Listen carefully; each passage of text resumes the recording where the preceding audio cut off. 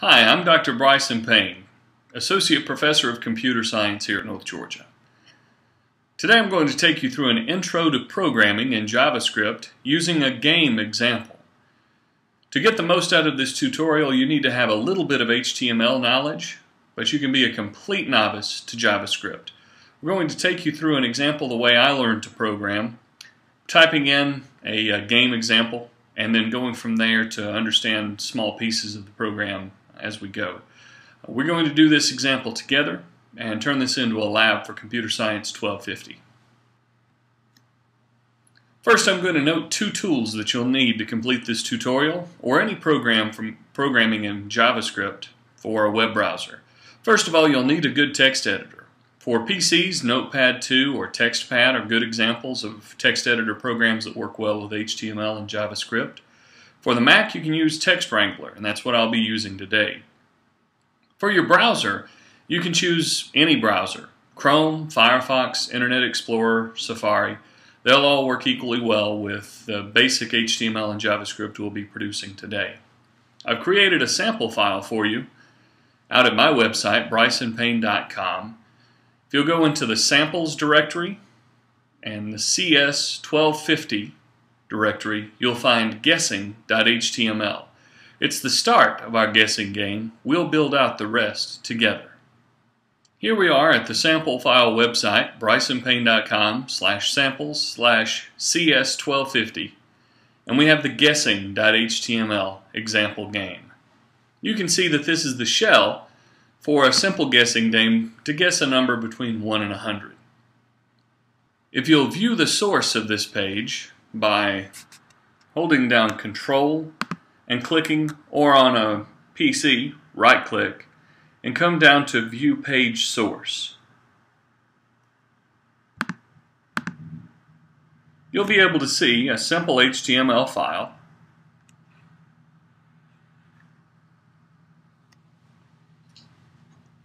that has a title, Dr. Payne's Guessing Game. We can see that in our browser window right up here. And then a small body with just a simple form with 3 inputs. We can see what those look like here on the screen. We've got an input text field, we've got a button, and then we've got another text field below. We'll use the first text field to enter our guess. We'll click our button when we're ready to check that guess, and then we'll output some information to our third blank here that I've labeled output. If you don't quite understand the form yet, you're going to be alright for the first JavaScript project. But for right now, we just want to copy this and paste it over into our text editor. So let's highlight all of the text in the source for this page, copy it, and let's paste it in to our text editor. This is the first of the two tools I mentioned that we'd need. The text editor is the first requirement. Second, we're going to need an internet browser, a web browser. As you can see, I've got this pasted as new text. I'm going to save this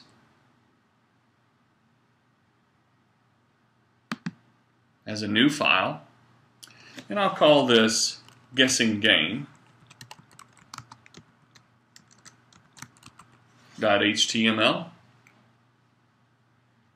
and I'm going to save this into my documents. I need to remember where I'm saving my file because I'll need to keep open 2 files to make this game work.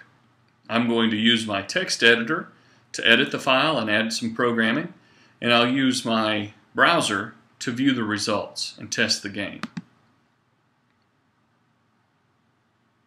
There we go.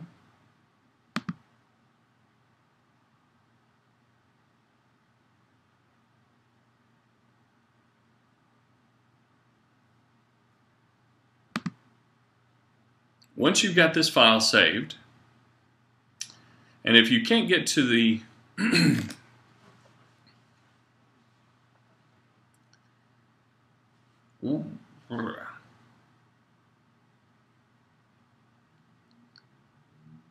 If you couldn't get to this file from the web, I'm going to leave the text up on the screen just for a moment. Pause the video here if you need to type in this small section of HTML into your text editor. Alright, now that you've got the text entered, we've got this saved as guessinggame.html to our documents folder. We just have to be able to find that to work with it in our web browser. I'm going to come down to my documents and open that guessing game in my browser window. I'll know that I'm working with the local version of this file because it has the name I just gave the file, guessinggame.html, and I can see that it's coming from my local computer. You'll see something like file C if you're working on a PC, or file localhost if you're working on a Mac. So once we've got these two components, we can switch back and forth between our text editor and Chrome. You may even want to open these up side by side. Let's first just make sure that we're editing the right file by changing the title and the heading to your names, Guessing Game.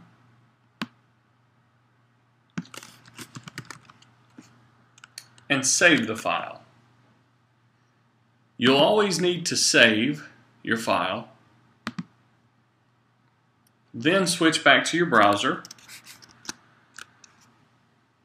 and refresh, reload that file, and you should see your changes. Good. Once you've got that working, we're going to switch back to the text editor and begin to build our game. One of the great things about JavaScript is that it allows us to add interactivity to a web page. So users can interact, they can touch the page, they can click, they can enter values. When you go to Amazon and use one-click ordering or order a book of any kind, you've got a form that you're able to interact with a web server through, and it allows you to purchase your books. What we're going to do with this simple example is create a guessing game so that the user can enter a guess between 1 and 100 until they get it right. So first of all, we need to add the ability for that button to listen for a click, so that when the user types something into the guess field, they can click on the button. Well, the event handler for that is onClick, and we're going to set it equal to a function that we're about to create. We'll call it checkGuess. We're typing this directly into the input tag for the button that has the text guess on it. So when someone clicks this button, they're going to go to a function called checkGuess.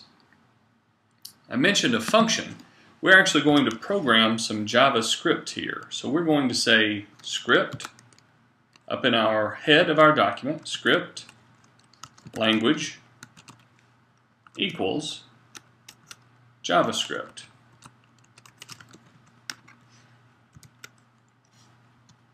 And we'll skip a few lines and we'll go ahead and close that script tag.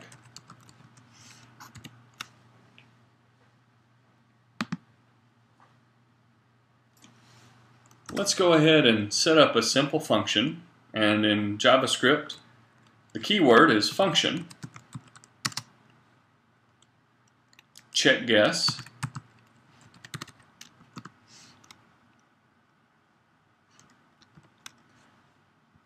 and we gather a block of code together in JavaScript with curly braces.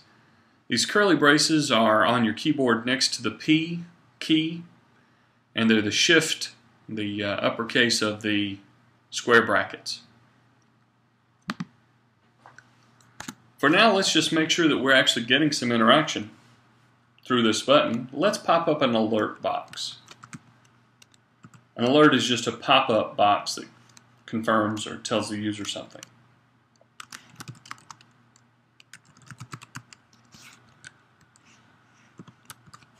So we're going to say, through an alert box, we'll pop up a box that says, "You clicked." Save your file, switch to your browser window, refresh the browser page, and then click on your Guess button. And you will see a pop-up that says, "You clicked." If you don't have that button, check three things. First of all, check your code here in the input for the button, in the input tag. Check your code here in the head of the document. We've created a script, language equals JavaScript, with a function called checkGuess, and uppercase and lowercase do matter in JavaScript. If you say checkGuess in all lowercase in your onClick, you've got to say checkGuess in all lowercase in your function. And the alert needs a semicolon at the end. We use the semicolon at the end of a single line statement in JavaScript. Next, make sure you've saved the file. And finally, make sure you've refreshed the file from disk to get the newest version. When we click, we get a pop-up that says, "You clicked." Well, our game's not very interesting yet. But now that we know that we can receive clicks from this button, we can do something a little more interesting.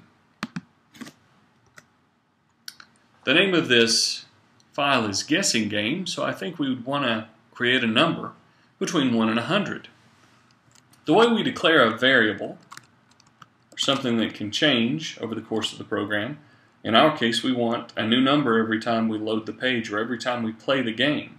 We want a new random number. I'm going to call my variable the number. This is the number we'll be trying to guess. And I'm going to set it equal to a function, math.floor, parenthesis, math.random times 100 plus 1. Now this may seem like a lot of magic or a lot of math to put into a single line. But what this does is creates a variable for us in JavaScript called the number, and it sets that equal to a rounded number. The floor function rounds down. Our number will be a random number. Math.random creates a random number between 0 and 1. We multiply that by 100 to get a number between 0 and just less than 100, and we add 1 to make sure that we'll get a number between 1 and 100 inclusive. Now that seems like a lot of work to get just a single random number, but we can make sure that we actually got a random number by changing our alert pop-up window to say what that number was. Because I called my variable the number, I can pop up an alert and tell the user what that number was. So I'm going to save this file. I'm going to get back into my browser window, refresh one more time, and now I'm going to click Guess. And I should get the number that I generated. In this case, I got 61. If I reload the page and click Guess again, I'll get a new number, because this script is going to run every time the user reloads the page. Reload, click Guess, and I see a different number, 27. If I click the Guess button twice without reloading, I get the same number back. In my case, 27 will continue to appear until I refresh the screen. That's important to know because the user is going to click Guess. Let's say they guess 50 the first time. It's going to compare that 50 to 27, and we'll say whether we're too high or too low. If I didn't get the same number every time I clicked the Guess, I'd be checking against a different number every time, and that wouldn't be a very fair game for our user. So let's go back to our text editor. And instead of setting an alert for the number, I actually want to see what the user has guessed. So I'm going to create a variable that will give me access to this guess text field. I'm going to create a variable that I'll call guess, and I'm going to access that using the document object model. We'll learn more about what this means over the next few weeks. But I'm going to say document dot get element by ID parenthesis single quote guess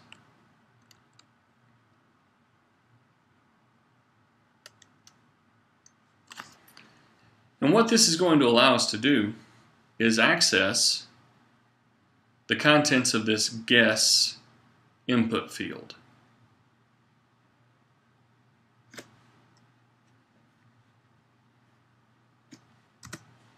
I'm going to create another variable called myNumber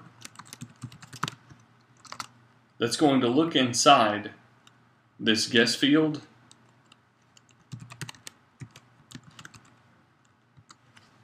and get the value out of it. I do that with guess.value. Now if I change my alert one more time to pop up my number in the window, then whatever I've typed into the guess field should be what I see in my pop-up window. So I'll save my file with these 3 lines changed. I'll swap back to my browser window and refresh. Now I'll type 50 into my guessing box and click guess, and it says 50. If I type 75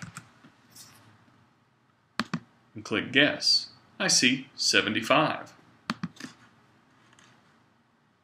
So I've proved that I can access both the random number that I generate when I reload this page, and I can access the contents of this text field, my guess.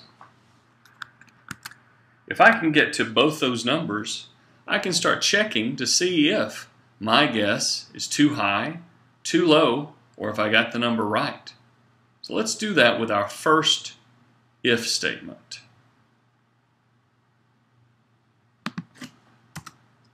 An if statement allows us to compare two things to see if they're equal, less than, greater than, see how they relate to one another, or check a condition. So I'm going to say if, and then parenthesis for my condition. I'll say if my number is less than the number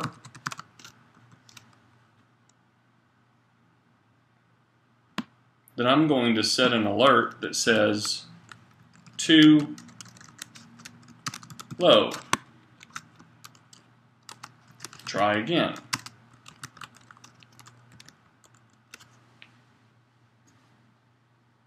And I'll tab this alert out just to keep it grouped with the if statement.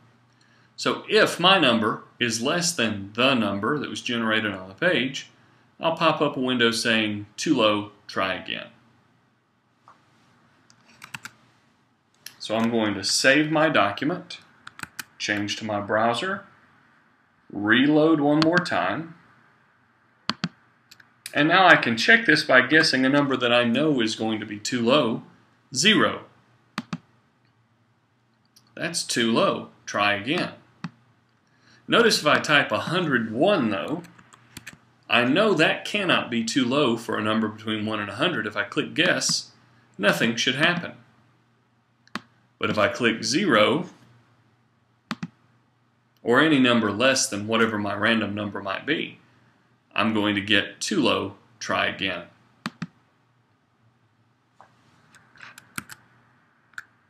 And here's that code one more time. Well, now that I can check my guesses, I know I'm going to have to guess several times to get the number right on average, maybe as many as 7 or 8 times. I don't want to have a pop-up window coming up every time I click on my number, whether it's too high or too low. So what I'm going to do is set up another variable called output, and it's going to look just like the line before it, document.getElement by ID. The spelling and capitalization matter. Parenthesis, single quote, output, single quote, close parenthesis, semicolon. What this does for us is gives us access to this output text field that we created lower down on the page. This output text field now can be accessed through our variable output. Just like we got the guess out of guess.value, we can change the output text field's text by using output.value. So I'm going to change my if statement slightly.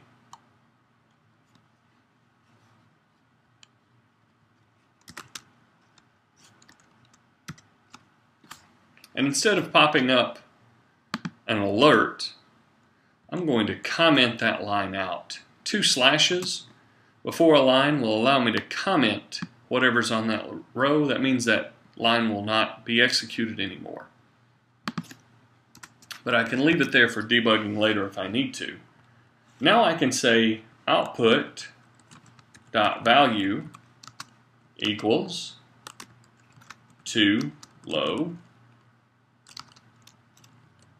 Please try again.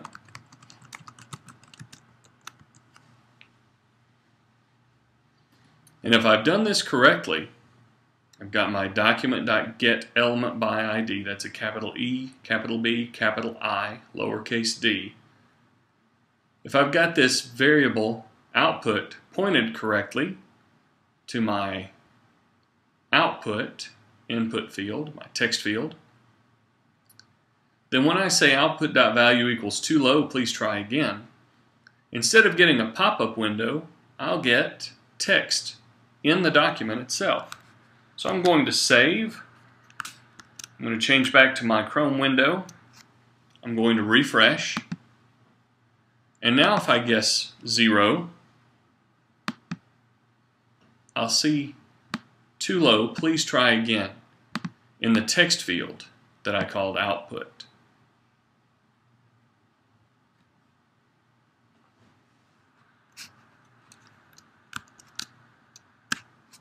And here's that code. We've handled one of the cases where my number is too low. I've guessed less than the random number that was generated in the game. I want to handle another case. And in this case, I'm going to say, I know it wasn't too low because if I'm getting to this point, then I did not guess too low. I'm going to say otherwise, or else, if my number is greater than the number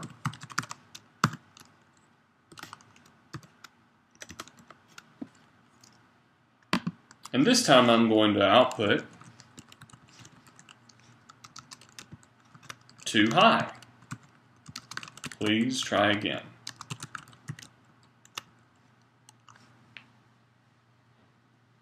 So let's see how both of those work. Take a look at the code one last time. Make sure you save it. Switch back to your browser window. Make sure you reload. Let's guess 0. That's too low. Let's guess 101. That should be too high. If I guess a number somewhere in between, I can find out where my number falls. 50 is too high, so I would guess lower. But right now I don't have a way to check to see if I've actually guessed the correct number. I've got one more case. Else, if my number is equal to the number For the greater than and less than symbols, those kind of made sense. When we test for equality, we use two equal signs. You notice that when we want to change something, like we want to change the output value, we use the single equal sign. This is called assignment. So I set something equal to something else. I assign a value to it. I put too low, please try again, into the output field's text value. When I'm testing to see if two things are equal, I use this conditional operator, two equal signs together. So if I get to this point, I'm going to be pretty sure, actually I'll be certain, that I've guessed the correct number. So in this case, I'll just say output.value equals you got the number. You win. Take just a moment to get that code. Pause me if you need to. Come back to your browser window after you've saved. Reload your browser window. And let's play our game. I'm going to use something called a binary search. I'm going to guess halfway through the list of possible values every time. Let me show you how that works. I guess 50, that's too high. I half the difference. I know my number has to be between 0 and 50, or between 1 and 50, so I'm going to guess 25. That's still too high. I'm going to half that range again. 12 is too low, so I go about halfway between 12 and 25, 18 or 19. That's too high. So it's between 13 and 17. I'll guess 15. That's too high. I've only got two possibilities, 13. And the number is 14. I got the number. I win. And I've successfully tested all three of our cases. If I reload my page, it's just like playing the game all over again. I can guess 50. This time I'll get a different number from 14. Now that's too low. So I need to go to 75. Still too low. 87. 93. I'm between 87 and 93. I'm going to go to 90. That's too high. I've got either 88 or 89. I guess 89 first, and I won. Well, I'd like to do something more for my winners besides just change the text field here. So what I'm going to do is come back to my text editor, and in addition to outputting you got the number you win, I'm going to use my alert.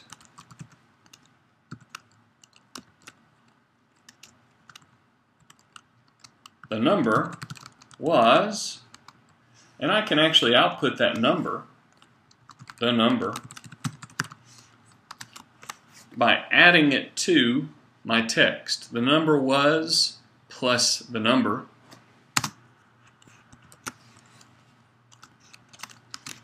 You win.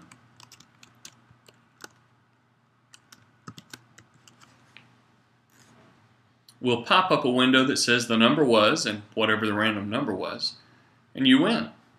Let's save this and do it again. I'll refresh my page, and now I'll start with 50. I'll do this one a little faster.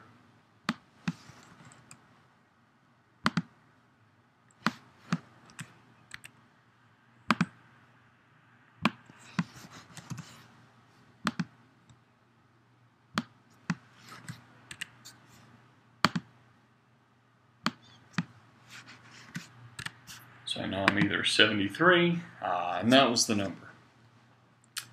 The number was 73. You win. The way this stands right now, I have a fully playable game. I can guess a number between 1 and 100. Every time I reload the page, I'll get a new number, but as long as I stay on the page, I know that number is going to be the same one I just won with. If I refresh, 73, it's probably not going to be that number again.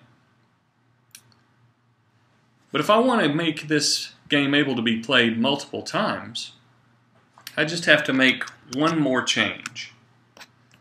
Let's say that I don't want to have to reload after I win. I just want to start playing again. I can add just one more section here to change that number to a new random number. In my case, I'm just going to copy the last part of this line, the number equals, and this math function that gives me a number between 1 and 100, but I will not copy the variable declaration. I don't need to recreate this number, I just need to set it equal to a new random number.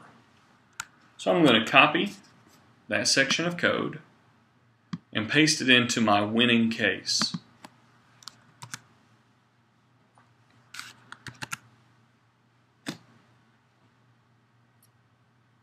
When you add that line below,